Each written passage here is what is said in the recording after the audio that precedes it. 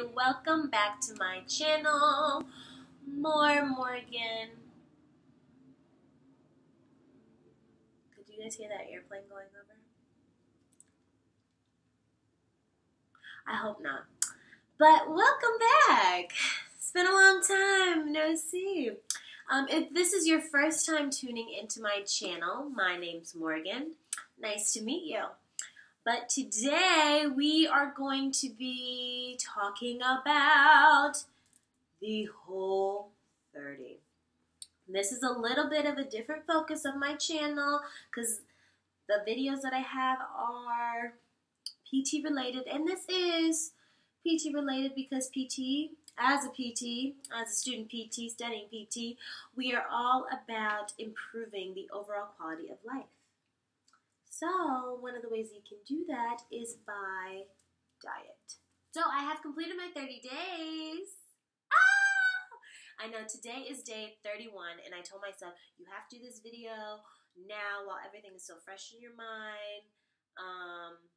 And today is day 31, and so let's just talk a little bit about the reason why I did it. So let's backtrack to the summer of 2012. It was right before my sophomore year of college. I was already chunky going into college, and then I got chunkier during my freshman year of college. I didn't hit the freshman 15, but I was close to it. Hold on one second. Let me go get that phone. Yay for salmon. Coupon. Yay. Okay, toodaloo. 15, but I was close. Closer than I would have liked. So then the summer before I went into my sophomore year of college was the summer that I fell in love with fitness. I started eating right. I think what really helped was that I worked at a fast food seafood restaurant, so I was eating like baked fish all the time because I would bring it home. Nothing crazy that time around. So then I did a great job of keeping it off. I really did not gain anything until I started PT school. I started PT school, and got a little chunky.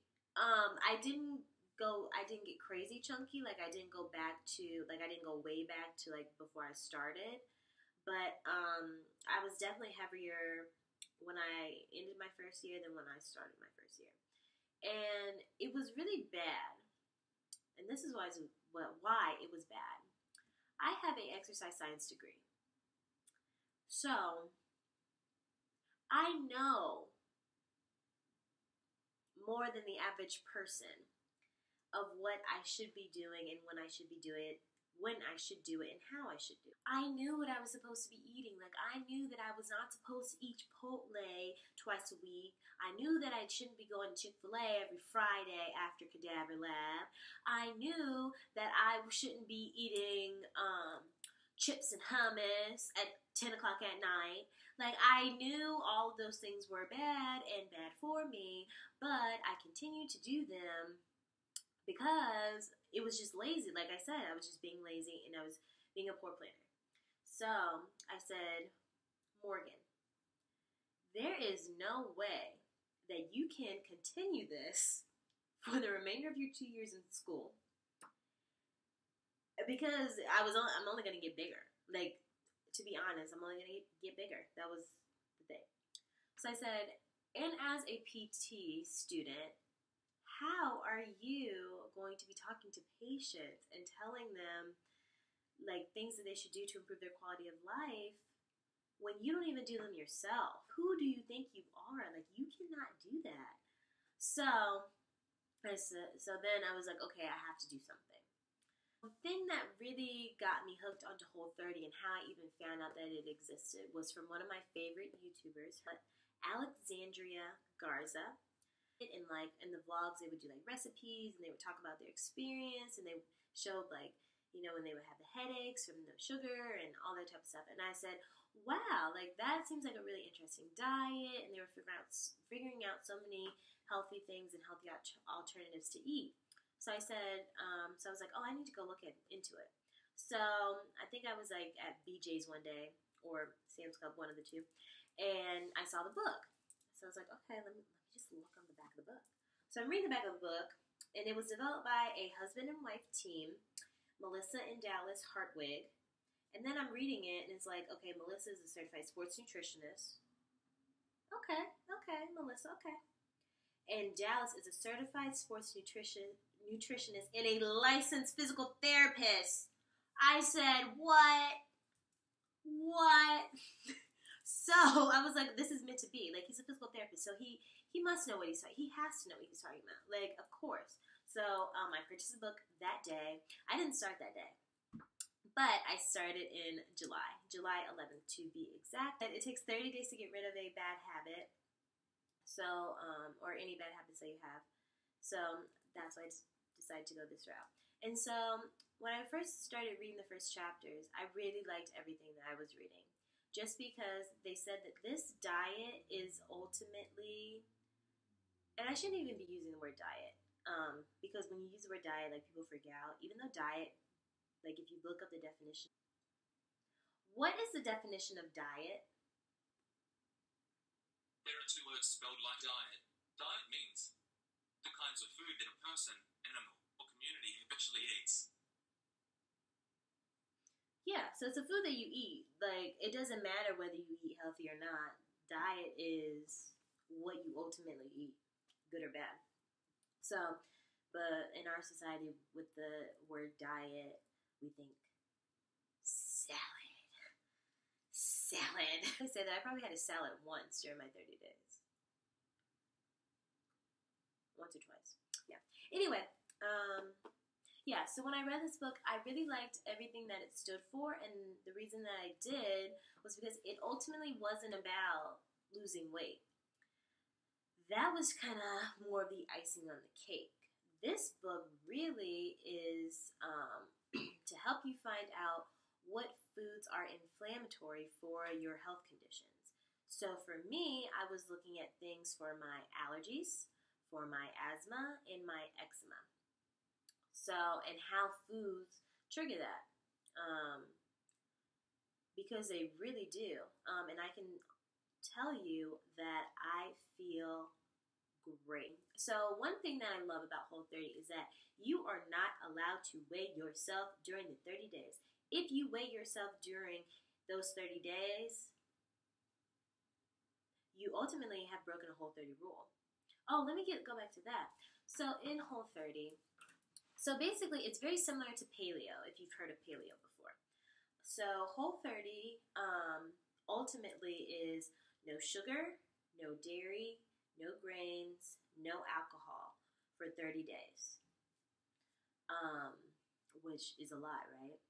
It's like, what are you eating?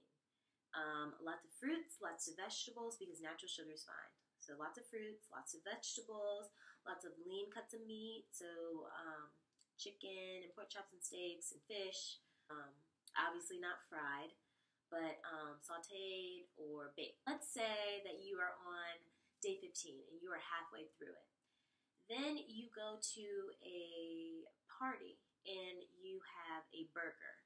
And it's just, and which is fine because that's just ground beef, right? You can have that. That's Whole30 approved.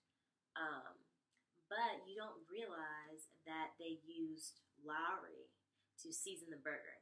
And if you look on Lowry, the seasoning, there's sugar in there. So if you were to consume that burger on day 15, and then you eat the whole thing, and you realize, oh my gosh, they seasoned it with Lowry, then technically under Whole30 rules, you are supposed to start over.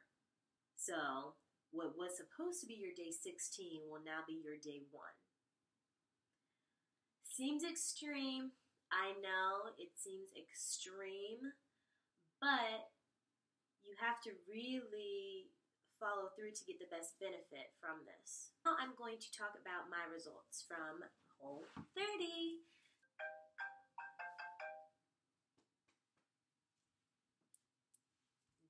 Pounds. I lost a total of 12 pounds.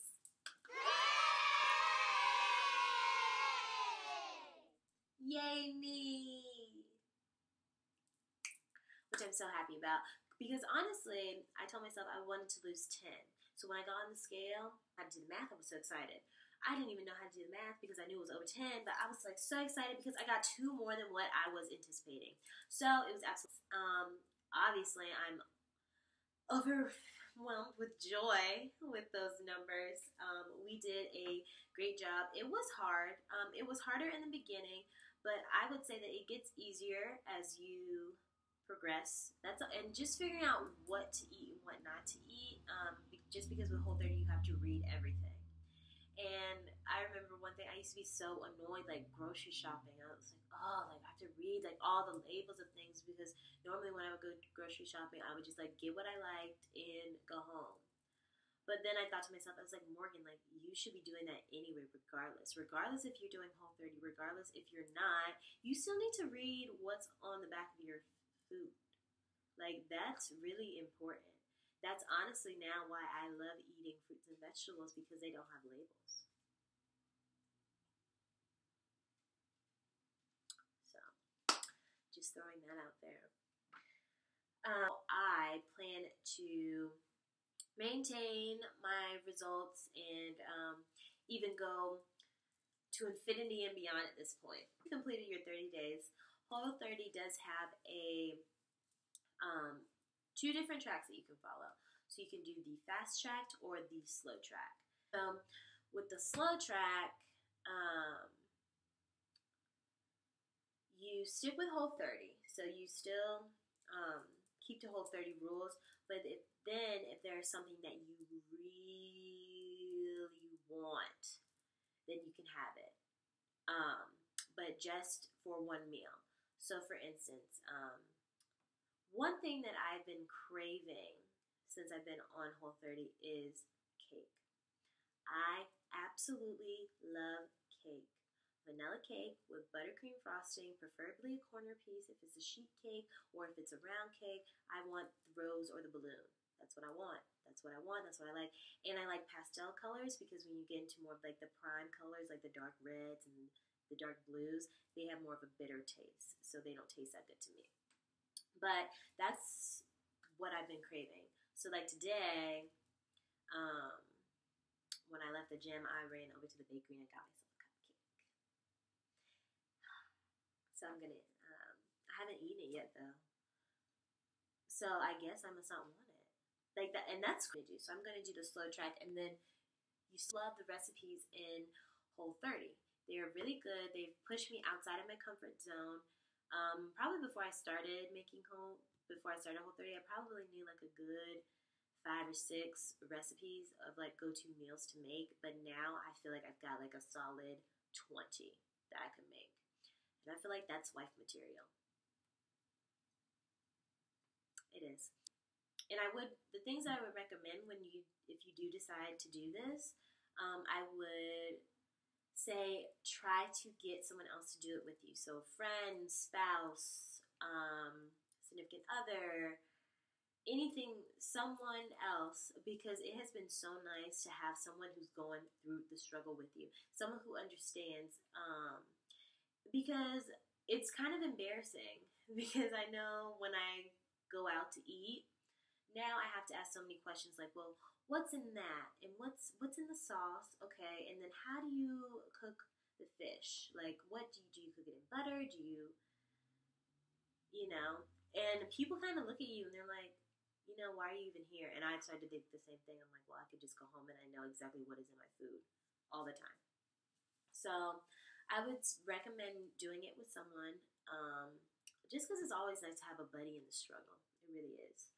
Another recommendation I would make is try to pick a period of 30 days where you do not have any travel scheduled, which is hard. So during my 30 days, I had 2 trips that I had to go on. And for those 2 trips, and I was gone for each trip about 3 to 5 days. And during those 3 to 5 days, I packed my food. Like, serious. I've exhausted Whole30 a little bit too much, but I hope you guys enjoyed this video. If you have any other questions about my experience or Whole30 in general, Please leave me a comment down below. And please like and subscribe this video, and I will see you next time. Bye.